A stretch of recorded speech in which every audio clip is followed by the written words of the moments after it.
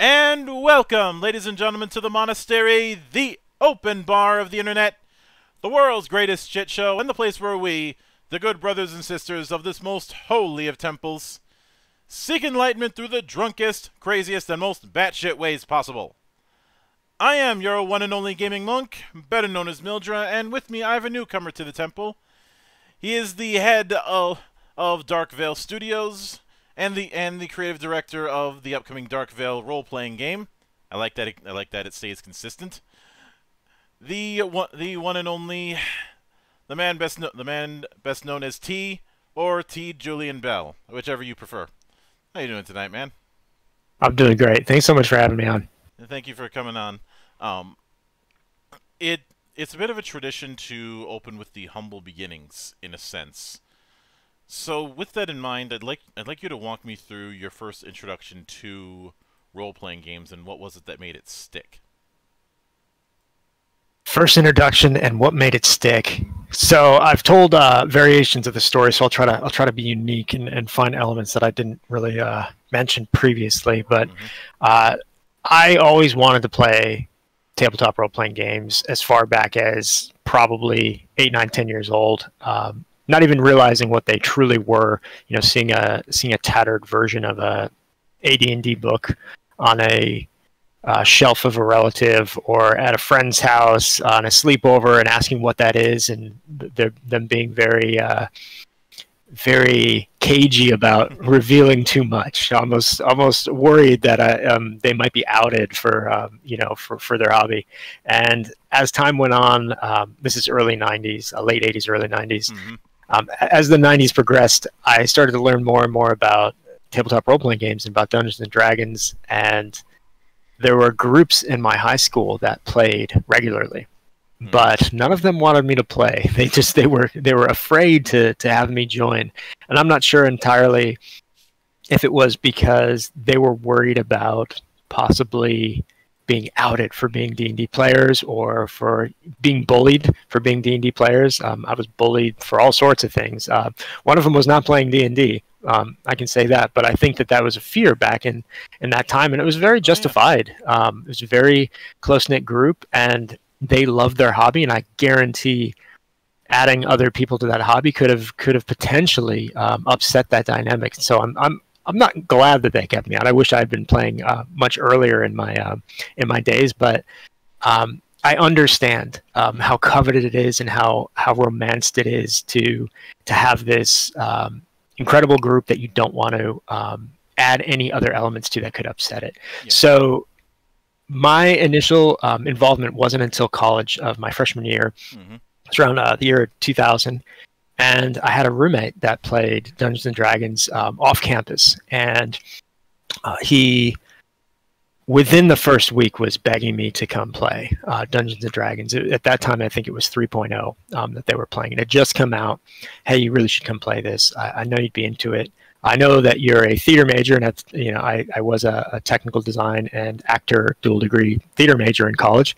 And so they knew I could do improv, and they knew I was into characters and storytelling, and just begged and begged and begged. Of course, I was more interested in going out and meeting, you know, college girls and hanging out with people late at night, and I just wasn't interested at the time to go play a D&D game. But finally, after about a month or so, I broke down and said, okay, fine, I'll go play this game. And so I went, and sure enough, off campus, the most stereotypical D&D hobbyist home that you could possibly walk into. Even, you know, romancing it in my memories, I don't think I could do it justice. There was that staleness to the air where the dust had settled just right on the bookshelf, and there was the spaces that you could see the games that were played more than others, where they had been removed and the other dust had remained untouched. No one had dusted it or cleaned it. The sofas that wrapped around in a perfect C around this giant coffee table that was just high enough to play off of. Mm-hmm. They were perfectly indented with these spots where someone had been seated for hours on end and just kind of indented this cushion butt print on that chair or on that sofa, where you know people have been playing for hours and hours and hours for years. The owner of the house was this gentleman. in his, I want to say 50s at the time. He's probably 75, 80 now. Or right, 70 now, probably 70. But he owned the house and played D&D with all these other college kids, and there was a couple people that lived in the house with him, roommates, and they were all D&D gamers as well, and gamers of other games, Traveler, and at that time, I think Vampire, they played every now and then, a few other old school games. And so I came into this house, and my first experience was in a group of about 7 or 8, and it was just, that's a lot of players for me now. Back then, I had no idea what I was doing, so I was helped into making a character. Of course, I had to go over first a previous day and create the character and be taught the rules, and then the following day was the actual game. So it already felt like I was getting into a lot, and I was really kind of, oh man, really, I got to do this extra work, prepare for it, then I got to go. And I'll be honest, there was a lot of sitting around and just watching others play. And listening to others play, and I, of course, was given a fighter. You're not allowed to play anything but a fighter. You're brand new. But I wanted to play a fighter that was doing everything. I wanted to be that fighter that could do thief stuff. Apparently, fighters are not good at any thief stuff. Or why can't I do magic? Why can't I use that thing? Why can't I ride this horse? Everything I wanted to do was always nope, you can't do that. You got to roll for it. And there was one moment where it finally clicked for me, which was, and I've mentioned this in other places, but it was when the GM said, "And the goat men take a niche," and I just remember that as being this like really ridiculous phrase, but it was so like metal. It just felt like this great, like yeah, the goat men take a niche. Like it was a cool band name, so it sticks in my mind, but. My character was walking down this dirty, wet and slimy dungeon sewer with the other characters in the group. And of course, they didn't care that I went first. Hey, it's fodder. This guy might never come back. Let's just let him go up front. And so my fighter's up front, and I said, so I have a bow, right? Can I take the oil that I have from my inventory and rip a piece of rag off of something and make like a flaming arrow and shoot it down the long corridor here so we can see ahead, because I can't see anything, it's pitch black. And so there was a little discussion like, well, you're not gonna be able to do that, but you can roll for it. And so I rolled a d20, still the same red d20. It's the only die I still have today from my original set, because I went and bought a set before my first game because I wanted to be like everybody else and show up and feel like I had something going on. And I rolled that d20 and rolled a 20. And this is one of the first actual things I did that day in the game. And they said, "Wow, well, roll it again." I rolled it, got another 20, and so I critically succeed of putting this fire and oil on the front of my arrow and shoot it down the long hall. And that's what the GM says. And the goat men take a niche. And apparently, I lit up a goat man and lit him on fire and took out one of the enemy immediately in the fight. And so it was just this really great moment of like, oh, I can do that. I can actually do whatever I want in this universe. And it felt so real, and everyone was really excited that this guy who'd just been sitting on the sofa for the previous few hours, not really engaging with anything, all of a sudden joined role-playing. Like that was my moment. I'm like, okay, now I'm role-playing. And it was just really cool. That moment has stuck with me forever. I don't remember much of anything else in that game, or any of the rest of that campaign, beyond few little moments here and there. But that stuck in my mind. It was just, 20 years later, and I'm still remembering that particular feeling and moment. And, and there's been, thousands of games in between, and that one still sticks out. Now, Going from D&D, which I'm given the time frame, I'm going to guess that was AD&D second. Just judging by the fact that you mentioned that this was 90s. Yeah, so this would have been 2000 is when I went to college. So I think 3.0 had just come out. Yeah, it did. It did. So I think it was, they were all still learning 3.0 as well, but they were, they were probably 8, 9 levels in, so they'd had it for a while at that point. Oh yeah. Usually I can guess which edition I'm dealing with somebody based on the year, and it only gets tricky when you're dealing with first edition, because there's like 5 different versions of it. Oh yeah, that's before my time. Sadly, I didn't get a chance to really dive into too much early D&D days, AD&D days. But it's quite a jump going from that to the kind of system that you have for Dark Veil. And would it be fair of me to say that you had that you had jumped around from a lot of different systems, especially since it sounds like the guys who initiated you certainly weren't one system lifers.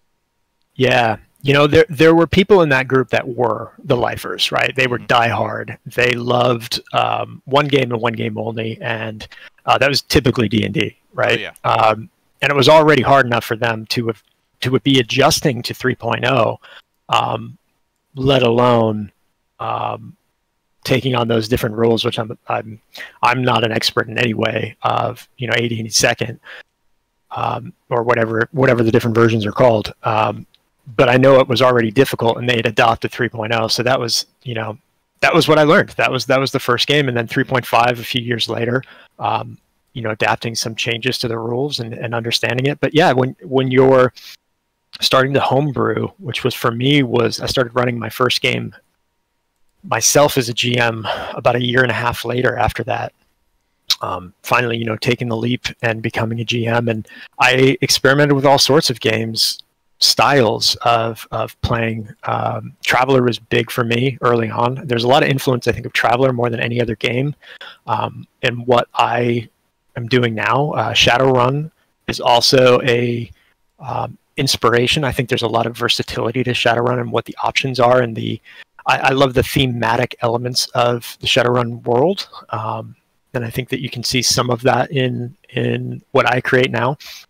But for me, when I started running games, it wasn't so much about I love D&D, I want to stick to the D&D system. It was more about I love storytelling, and what's the best system that can tell this story the best way. And there was just certain games that just didn't work as well in a D20 system, at least for the stories that I was telling, or the stories that the group wanted.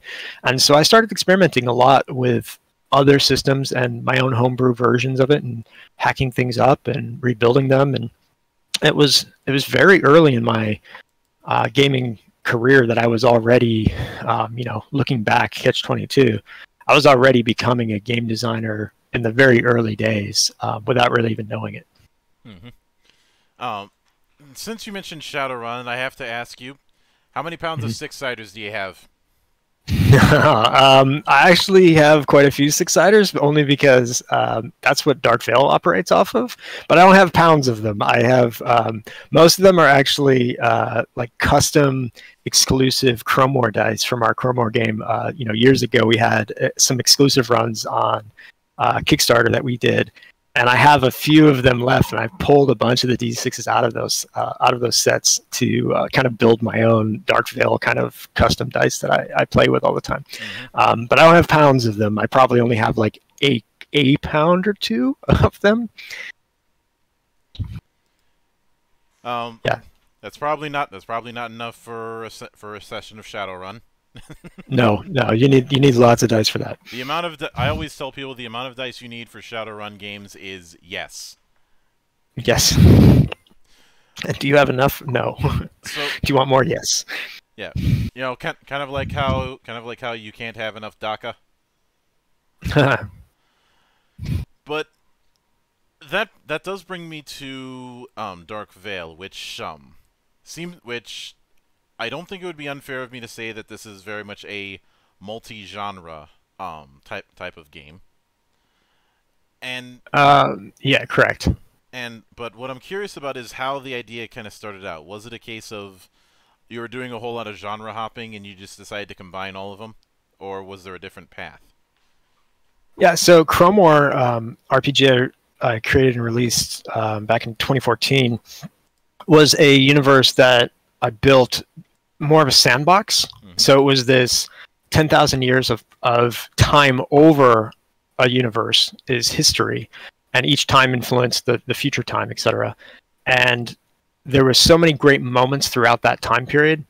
When we came around to Dark Veil and we were trying to figure out, what's the setting here for this, and ultimately the setting kind of revealed itself as a reinvention of blowing up that universe and taking the best bits and saying, well, if time no longer exists, which is the setting of Dark Veil, it's the universe is fractured. The realms, which are a parallel infinite universe to our own, those realms, the realm of time has broken and shattered, and it's basically taken every moment of time throughout our history and the infinite realms' history,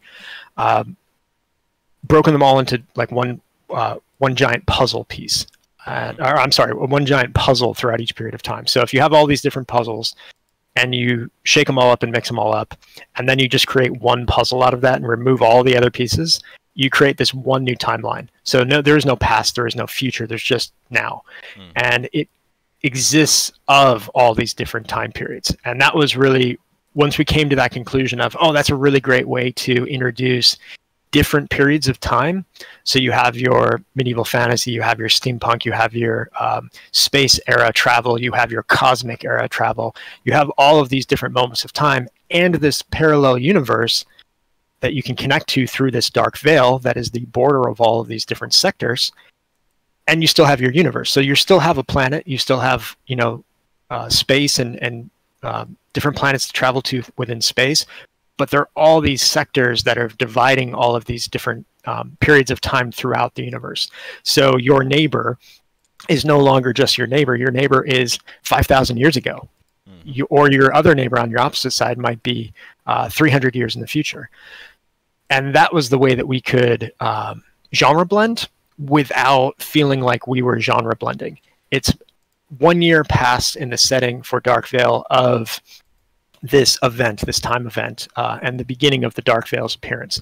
And the Dark Veil acts as a connection point or an infinite highway to all of these realms on the other universe. If you want to use like the idea of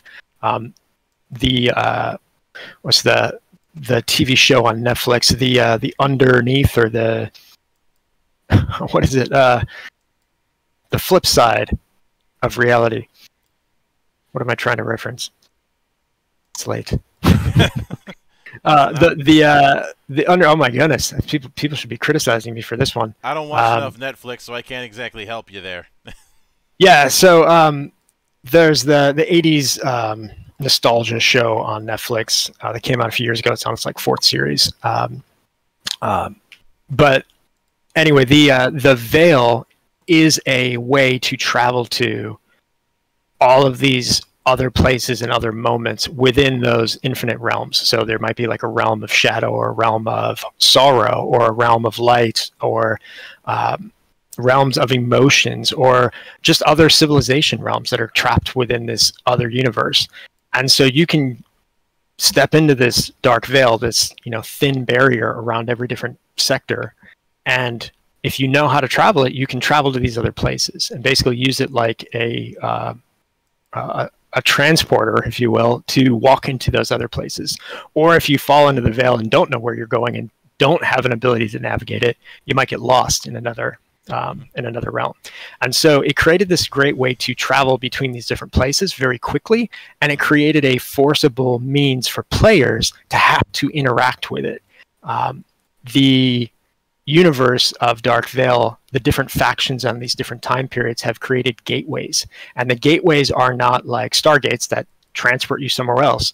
They actually just cut a hole in that veil so that you can get to that neighbor from a different time period. So they're opening up these gateways and these travel points to trade and to communicate and to interact with their neighbors.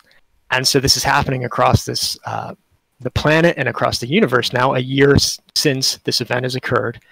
And you have this different mixing of these genre time periods, but they're all from the same universe. So it was just a really clever way, once we figured that out, to allow people to use swords, to allow people to use guns, to allow people to use steam weapons, to have giant steam robots and fantasy monsters and space creatures, aliens that could be, attacking, all in their different places, but now interacting with each other from these different factions and these different cultures from other times. It's set for a good setting, and it forced the player to have to make decisions in every moment. The worst thing about playing a game is, or even running a game, is you don't know what to do next. In this universe, you always have that dark veil at the border of every sector, and things can come out of it. Players can go into it. Your magic is derived from it for some characters. So there's always this interaction with that dark veil. And once we unlocked that was the brand that we stuck to. And we said, okay, great. So as long as the dark veil is there for everything, the universe writes itself. Oh, yeah. Now, when it comes to this particular setup, when you've brought this to your testing team, have people brought up time travel? Since I think that's something that could end up happening. And if I'm going to be blunt, time travel storytelling is a fucking minefield. Yeah, so the nice thing about this is that Chrome War, there was one page in Chrome War that a lot of people stuck to that was time travel. It allowed you to pass in different times to go back to these different time periods. And that was this one page within that 352-page book that a lot of people enjoyed, and we actually had a lot of feedback, and I've heard from people all the time, oh yeah, we travel through time with our characters, and it's just a fun way that they played. But it does cause conflicts. In Dark Veil, the setting is not allowing of time travel because the time realm is broken. Time does not exist outside of this current moment. So all of these different sectors that you're traveling to, think of, if you take the United States, you're in the States, right? Are you in the US or are you in Canada? Yeah, I'm okay. So imagine every state in the US, all of their borders have this giant purplish cloud of smoke on them. And this cloud of smoke travels around the entire border. And it goes up to the sky, and it domes out over the top, and then deep into the earth, it has a finishing dome. It surrounds you completely. That's the Dark Veil. Every single state in the U.S. would then have one. And when you wanted to go from, I live in North Carolina, if I wanted to go from North Carolina to South Carolina, I would have to go to a gate to cross to that next state. And South Carolina might be 500 years in the past. But if I go up north to Virginia, Virginia might be 1,000 years in the future. And so there are these gates and these crossings that now require documentation. Where are you going? What are you bringing with you? Different factions might control them. Or you might have a magi or a character with a spell that knows how to cut through that veil wall and create a rift or a breach that can allow your group to kind of sneak through another point. And so you're not time traveling. Time travel is impossible, in fact, because time is broken and no one knows how to fix that. And we're not releasing any of that for a long time. So because time travel is broken, you can't travel back in time, but you can walk to another sector that is from a different time period. Now, with that in mind, I'd like to go into a bit of the mechanics. Now, yeah, it's very clear that Shadowrun is a significant influence, especially with the hit-based D6. Success-based hits, yeah. Yeah, I just call a bunch of different games have different names for it. I just call it hits just for the sake, just because I'm not paid by the syllable. Yeah. But I've got a couple questions on that. I'll go with the relatively easy question first before I get into the trickier one. The easy question is the fact that you have it that if I'm not mistaken, 6s explode and 5s are just regular successes, right? Yep. What prompted that particular idea? Since exploding dice is certainly a thing in die pools, but I wouldn't exactly call it widespread. Yeah, so, honestly, I say that Shadowrun was an influence. Shadowrun is an influence more on so that it was a game I played, 15 plus years ago, and I liked some of the feeling of the way that you could play the game. It didn't necessarily, mechanically, this game was not influenced mechanically by any other particular mechanics that are out there. I spent the better part of the last 5 or 6 years dealing with a neurological medical problem that forced me to learn how to walk and talk properly again. It caused me to really struggle with the way that I would build sentence structure. I'm a writer, and when you can't complete a thought from the beginning of the sentence to the end of the sentence because your brain doesn't remember what it started with, it's really difficult to write and to comprehend and to be creative and to do anything like gaming. So I haven't gamed, I have gamed in the last couple of years, but I didn't game for 5 years. And I had to walk away from Cromor and race games because I was just more focused on, my own health. We didn't know what was going on. Luckily, we've had a better control of it. I've had surgery recently last year, and I have a better understanding of the disability, the neurological problems that I deal with. So that being said, I started doing Sudoku puzzles while I was dealing with trying to figure out ways to retrain my brain and retrain my hands to write. So while I was doing these, I was just playing around with simple numbers, and Sudoku puzzles are just 1 to 9. It's very, very simple puzzles, simple game to just it's rote, it's mechanical, and you start doing enough of them, and your brain starts to kind of rewire itself correctly. And it was that got me motivated to, hey, I kind of want to get back into game design. I kind of want to get back into gaming because I always really loved that. I can't go do Brazilian Jiu-Jitsu because I'm all messed up. I was doing a lot of Brazilian Jiu-Jitsu, but it got to the point where I had to stop. And I used to do martial arts, and you can't do those things anymore, and you need to find an outlet. And so I'm a person that's extremes. I jump into something and I go full bore into it. So when I came back over to gaming as the hobby I wanted to express myself in and dive back into, I started building a board game. And that board game is very simple, and it was what die are available that are going to be the cheapest for the board game, that are also the most easiest to associate with, and what is the best mechanical device for this board game. And it was a D6, and it was literally just you roll the bad guy die and the good guy die in that board game. And it's a board game we're working on that'll be previewed next year, hopefully released next year. But it's very pandemic style group co-op game where you and other players are trying to fight back evil. It was actually what spawned Dark Veil as an idea, and you're trying to stop evil from spreading through these gates across the planet. And you use these D6 mechanic to roll your die and the evil's die at the same time, because there's no storyteller in that. It's a board game, and the players control the enemy of it. And you roll your own fate by rolling the enemy die and your die, and you add up whatever the bonuses of your character are and whatever the bonuses of that enemy character are, and you have these bonuses you subtract or add. And so I was already kind of there when we started moving into Dark Veil, and initially I started looking at, okay, well, out there, what could I use? And then I immediately just cut that from my brain and said, well, I haven't been gaming for a really long time, so I have a benefit right now. I'm not influenced by whatever the most popular thing is today. And I'll be honest, I don't know a lot about the gaming community at large. I haven't been to a Gen Con in many years. The most I've gamed is Dark Veil, board games, test groups. I stay pretty close to our products because I don't really have time to do too much else. I've played a few other games with some other friends in the last year or so, but not what you would call like a huge hobbyist in the TTRPG space. I don't know what's out there. I don't know mechanics.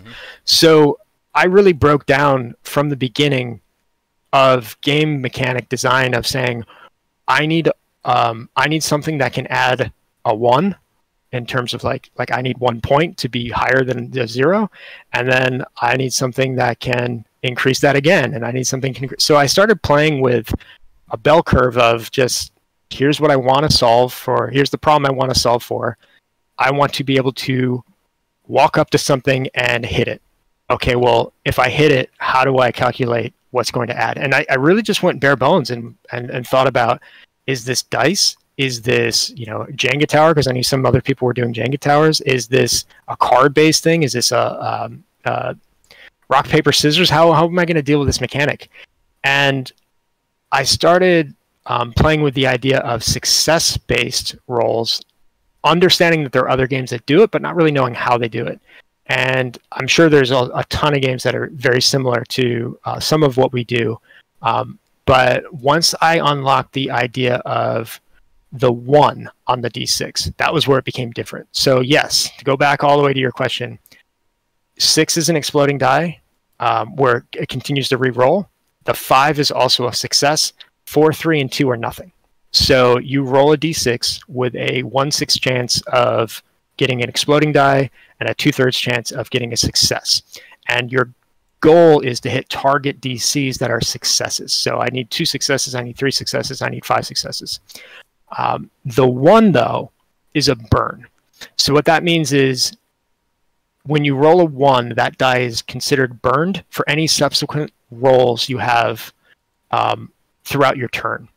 So if you would normally have 4 die and you have 3 actions on your turn, so you roll a skill for the first action, second action, and third action. If you roll a 1 and you normally have 4 die in that skill that you're rolling 3 times, you're going to remove that die and move it to the side, and it's now burned. Now you only get 3 dice for your next 2 turns. And so the 1 now becomes dangerous with that 1/6 chance, because that exploding die for that 6 is not only exciting because you're re-rolling it for another chance of success, but you're also re-rolling it for the chance to possibly critically fail with it and burn that die. Mm-hmm. So once we figured that out, it creates this gambler's mechanic where every roll feels exciting to the player. You don't know what's going to happen. You might have 1 die left and you could roll 3 6s, or you could roll a 1, and all of a sudden you've critically failed. So that's where it became exciting, and we realized we were onto something fun. Had no idea if it existed in the world, but it worked for our system. And with other elements, we can go into more of the game design, but that was where the system came to life, and it was through feedback of playtesting. I mean, it took a year to get to that point where people who played a year prior and play test, we always mix it up and only do it like 2 or 3 months and then bring those people back to see the changes. There were many people that came back that said it felt good before, now it feels right. And there's one particular tester that said it just feels clean now. It feels like you've done the work. And that was where we knew we were like, okay, yeah, cool, we're on the right track here. Yeah. Now, with that kind of thing in mind, now I bring up Shadowrun because it is a very easy parallel to to essentially any sort of skill-based D6 system. Yeah. Now there are only while you don't have as many skills as certain editions of Shadowrun, thank God. One particular issue that I've had that some of the more recent Shadowrun editions have tried to address, especially 5th and 6th, is what I call the swim damn it rule. Okay. The swim damn it rule is basically like if you look at a lot of cases in Shadowrun, you're given okay, you pick your meta type. Now you've got X amount of karma to spend on attributes and skills and advantages and disadvantages. So go at it. And while I understand the defense of that, there is a lot of freedom in that setup for crazy ass builds. There is a double-edged sword with that, in the sense that you can end up having analysis paralysis, as the term is. Within Dark Veil, I know that it's impossible to completely curtail that, but how do you minimize the issue of analysis paralysis? Yeah, it's a real issue, and I definitely am aware of that. And we have a game designer on our team named Harley that he and I talk about this a lot with our traits, and there are so many traits. So to give the listeners an idea of how the system works, I'll break down really quickly the game mechanics in full here. There are only, I think, 21 or 24 skills. 24. 24. Thank you. I know I've said it wrong a couple times, so now I'm catching myself saying it incorrectly. So there's 24 skills total. 8 of those skills are, 4 of those skills are magic related, and 4 of those skills are combat related, and then the rest are all common skills. And that's it. You don't have attributes. You do not have any other modifiers relating to another stat type thing. You do have modifiers from gear, from your origin background, from the organization that you join, which I suppose you could call it a class, but I'll get into why it's not a class in a second. And those apply bonus successes to those skills. When you're rolling successes with the dice, you roll, I have 3 dice for fitness. I'm going to jump over this thing. You roll them. The number of successes you get is the fitness target that you get of successes plus whatever bonus successes you have. And it's not plus every time you roll. It's plus at the end of the turn. So if you have 3 actions and you split them up and you say, I'm going to do 2 fitness and 1 stealth, perhaps. Maybe I'm going to stealth into an alley, and then I'm going to do 2 fitness to try to climb a building to get away from the guard. I've used that example a ton, so sorry anybody's heard it. Mm-hmm. The first roll you roll, you're going to then add whatever bonus successes you have to that stealth, as long as you get a natural success on one of those dice. Mm-hmm. And then the next 2 actions are your fitness actions. You're going to add your bonus successes once, because it's all within the same turn. Mm-hmm. So that's the only modifier to those skills. So when you create a character, you have an origin background, and this isn't in our quick play. I know there's a quick play online for free, so check that out. If you want to go to darkveilstudio.com, you can grab it and check out to hear what we're talking about. Mm-hmm. There's pre-gen characters in there. The origin background is showed in those pre-gen characters. The final version of the origin background has actually been created, and some of those characters have slight tweaks, but they're pretty close. Mm-hmm. And you can see where we've broken down all the things that you get from your origin background. Now that helps with the analysis paralysis issue, because we're delivering 5 paths to go down, and we say, are you an opportunity player? Are you a mystic player? Are you a wanderlust player? Control or adrenaline? Which one of those is going to drive this character? And that's a starting point to start that player out so that they have a target lane to land in. That gives you a couple starter traits that are only unique to you, and no one else can have them unless they're from that archetype. Then we deliver 4 organizations, and we say, which one of these organizations from that archetype do you want to join, or do you want to be a part of, or previously were a part of? That's where you define your class. So your class is chosen at that moment. So we're limiting the lots of options by basically driving you down one of those lanes through what is it you want to achieve with this character. Now, of course, you can sit there and go, wow, there's 20 different organizations. I don't know which one I want to choose. Well, there's only 20, and they're all very different. So you have the option of kind of choosing whichever one you're interested in today. And as you play, you could always unlock that organization and grab it later. The nice thing about organizations that we do is that each one has 5 traits that you get when you join. They might be passive things, or they might be active traits that you use, but you get them all. It's not like you have to choose 1 or 2. You get all of them. You join the Night Agent organization, and you are gaining all of the traits from that Night Agent. That's it. You get your tier 1 of it. You've got them all. If you want to continue with that organization, you can do it at tier 2. You get all the things there. So there's no choices from the player in that way. The rest of the origin then takes through what ancestry are you choosing, which is your race. We use ancestry because it just makes more sense in the universe. Then you choose 2 origin traits. They might be things like maybe your character's immortal. That's an important thing if you want to choose certain organizations or certain elements of roleplay or particular ancestry. Or maybe you have a dark contract where you've made some sort of contract of bargains with a dark shadow demon or a nether demon, and you've sold some of your heroic actions, which are basically like bonus actions that you can get for your character. You've sold some of your max of that. Players start with 5, and now your character maybe starts with 3 and can't go beyond it, but you gain something else for it. So you choose those, then you get your education background, your wealth, your belief system, lawfulness, are you lawful, chaotic, or balanced? And they're all going to give you slight little bonus successes to your skills. So we walk you through that background, which drives the player in a direction of building a character, building a backstory for that character, and that organization is going to drive motivation for your character, so that when you get to the end of it, you can say, oh, this is the character I'm playing. This is how they currently exist within the universe, and this is how the universe reflects upon them because I know what organization they're from, as opposed to I'm playing a fighter. I don't know where I fit in the world, but I know I beat things with a hammer.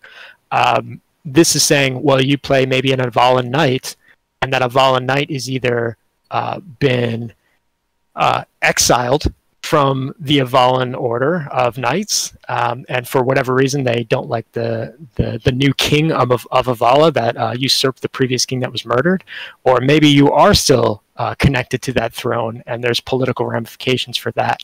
So the choice of that organization is going to already send your character down a path and give hooks to the storyteller and give hooks to you for role-playing that allows you to interact with everyone immediately. Mm-hmm. Now, with that in mind,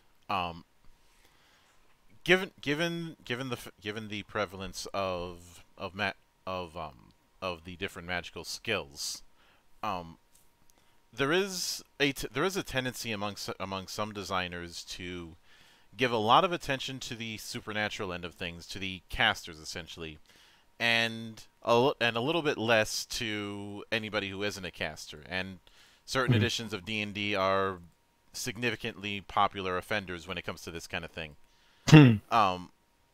With that kind of thing in mind, do you have it set up where there's still a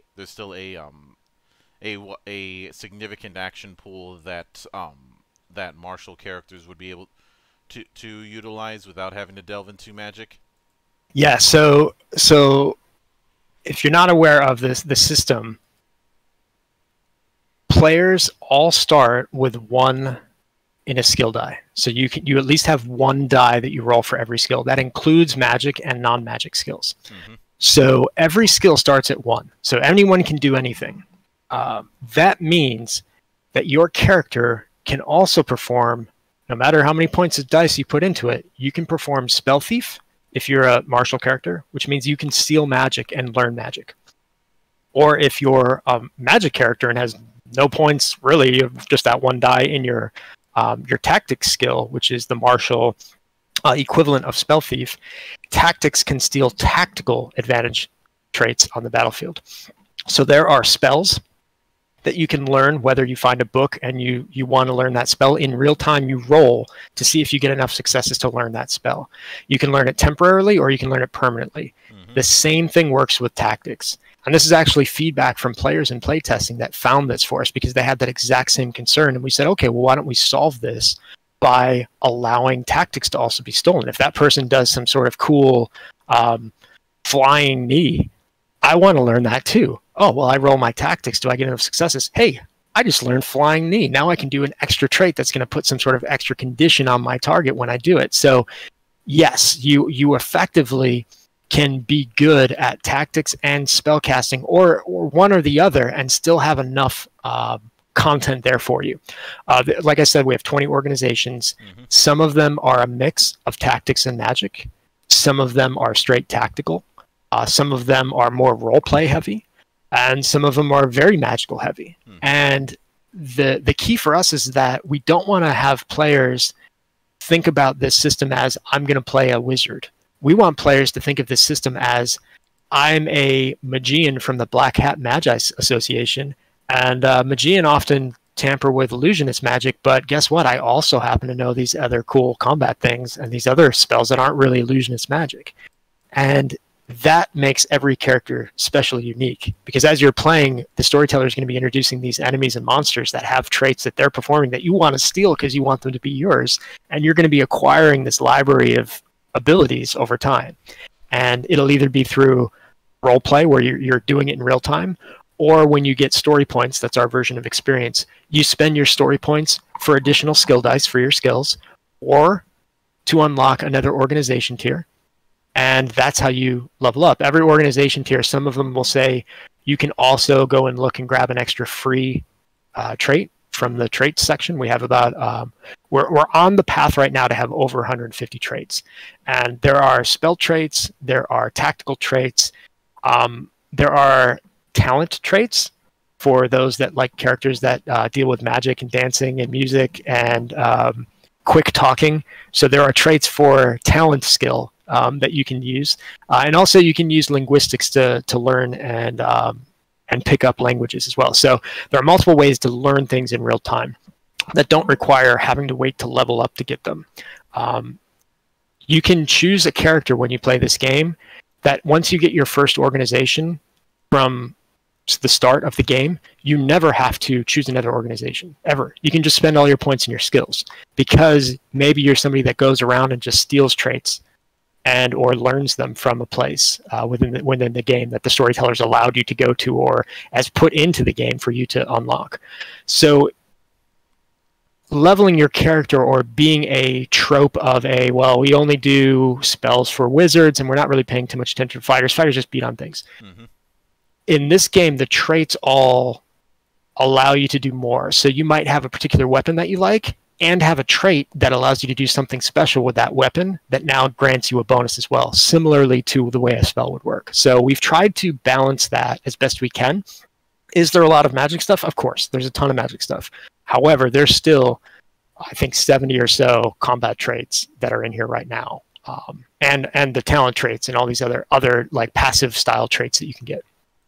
Yeah.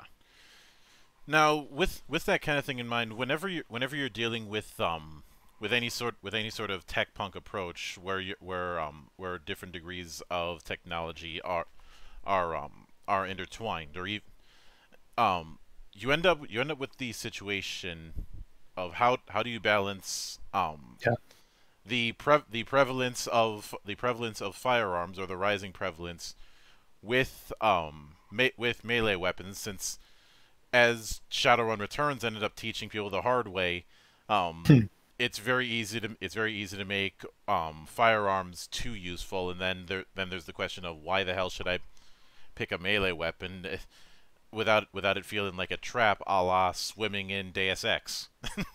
Yeah, so this is where I really broke away from what I've done before in Cromor.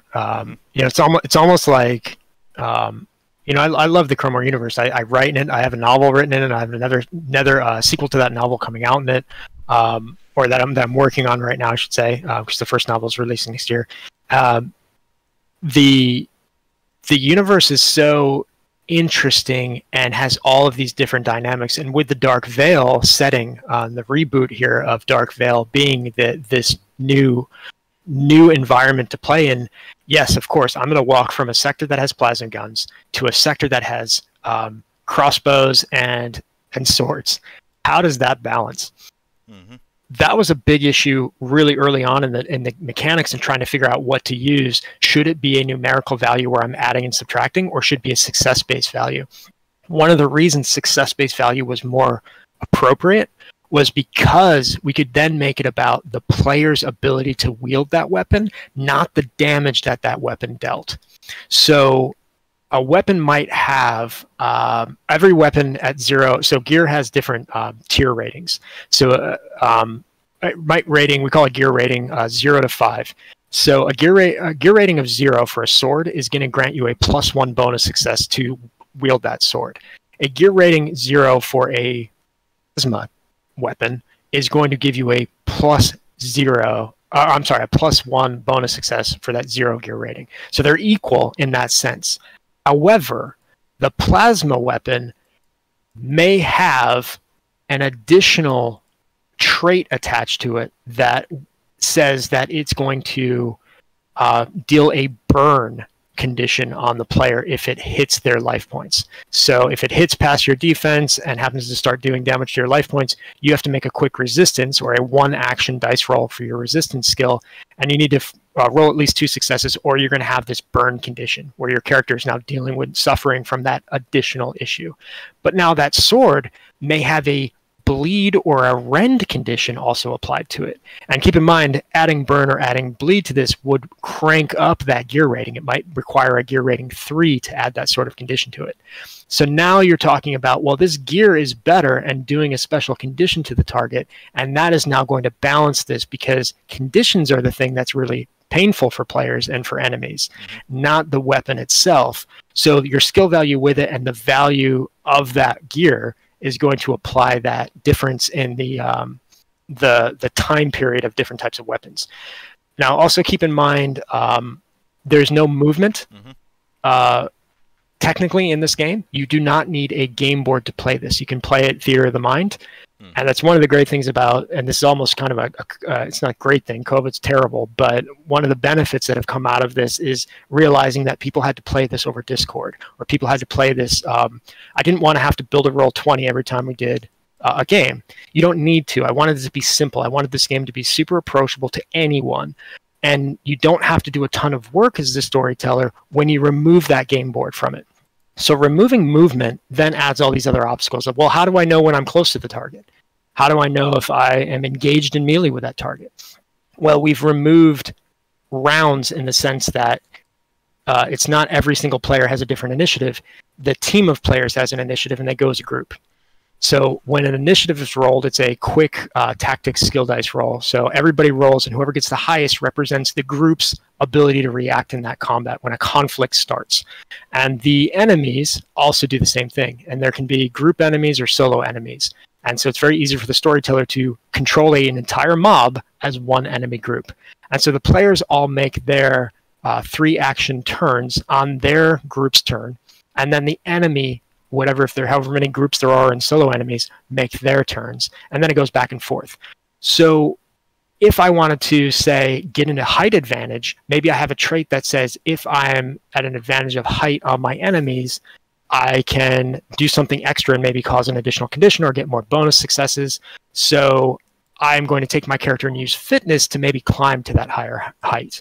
Or I'm going to use tactics to, with my trait that I have, to try to get around a target and find a weak spot on them so I can deal more damage with my rapier.